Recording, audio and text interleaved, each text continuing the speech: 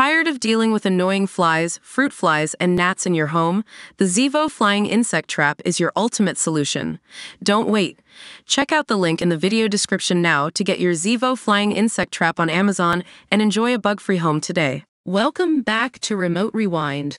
Today, we're diving into some intense revelations from Erika Jayne, known for her no-holds-barred honesty on the Real Housewives of Beverly Hills.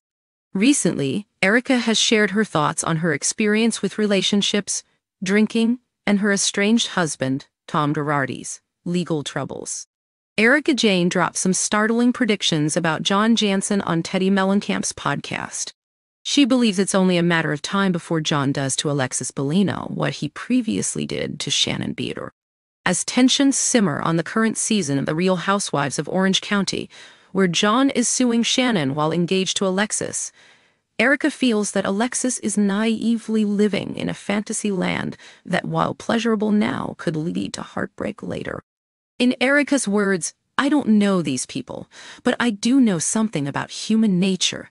It's only a matter of time before he does to Alexis what he did to Shannon." She emphasizes that this pattern, especially among those who have shown signs of deceit in the past, is likely to repeat itself, no matter the circumstances.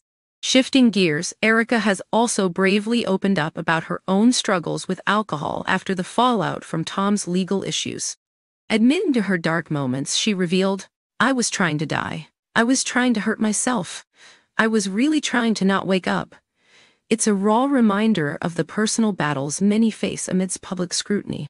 In response to Tom's guilty verdict for embezzling money from clients, Erika confessed she had a difficult time coping, saying, "I slid back into a place where I thought it's happening again.